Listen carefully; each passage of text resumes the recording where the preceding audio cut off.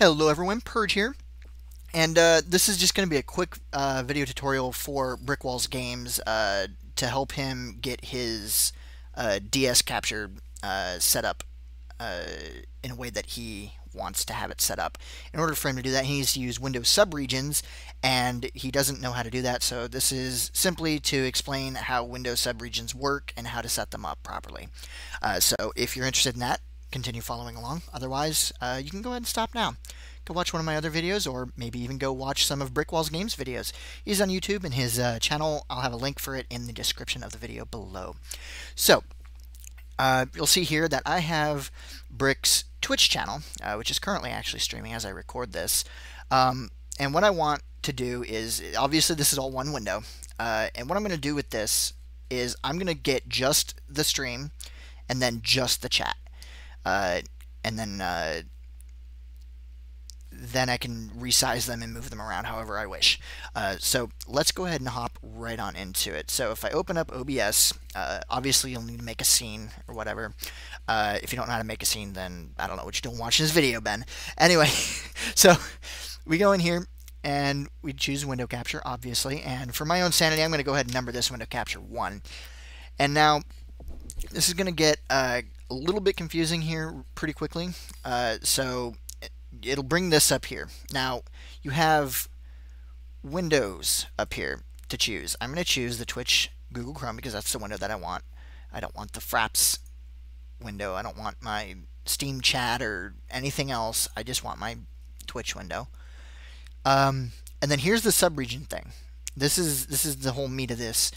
And if I select that and then preview, it didn't do anything because it didn't actually set up a subregion. But what I will do here is I'm going to move this OBS window so that it's completely inside of the this for the purposes of this tutorial. Now, what I'm going to do is I'm going to go into properties. Now, this literally just brings up the exact same window that was just up. I just did this for my own sanity. And you just click on this. If this isn't active, you obviously take it and you click on select region. This makes your entire screen go white. Don't panic. This has two lines of a resizable movable square that'll pop up on your screen or on your window. I'm not entirely sure which it is because this is a full screen program, obviously. So then what you want to do is you want to line this up with whatever you want to capture. Keep in mind that the outer line is inclusive. So you want to line up the outside of your whatever part that you're trying to set capture, that's the word, capture, with the outer line, not the inner line. The inner line is simply for you to grab a hold of to resize. That's literally the only point of that inner line. And then you just take that and you move it over here. And since I only want the screen of the Twitch itself, I'm not going to grab any of this stuff here. And now, you'll notice, even though I have the OBS window on top of this, because we are getting screen position for just the Chrome window, that this is totally okay. It's going to capture the stream. There won't be the OBS stuff in the way. And when I hit enter and OK, you'll see it's just showing the OBS. I'm not getting any of that to infinity and beyond nonsense because it's not reading OBS because it's only capturing that specific window. And now let's do the same thing. Grab the chat. Get a window capture. Name this one 2 for my own sanity again. And just straight from the get-go here, I'm going to go ahead and select the region. Select the region. What is going on? Oh, I'm still on the Fraps window. That's what's going on. Select the region. Stupid Fraps. All right, let's make this smaller so that I can actually get it positioned. Here we go. I'm only going to get the actual chat. If you look here closely, if you're watching on 1080p, which I hope you are, or whatever the setting is for this, it probably will be 1080p, you'll notice that in between the two lines you can see the first letter of whatever line it is.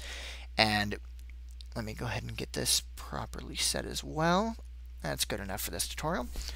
And what I'll do is hit OK. And I'll take this, I have to edit scene of course to move things, and I'll bring it over here. And when I blow this up, you'll notice, if you look real careful, like, in fact, let me just go ahead and blow this up so you can actually see the the first letter of everyone's names and the first letter of the lines and everything is actually showing. So that is how you know that the outer line is inclusive. And then it's just as normal. You just move everything around however you want it. Like I can put the chat over here. I can bring the window over here.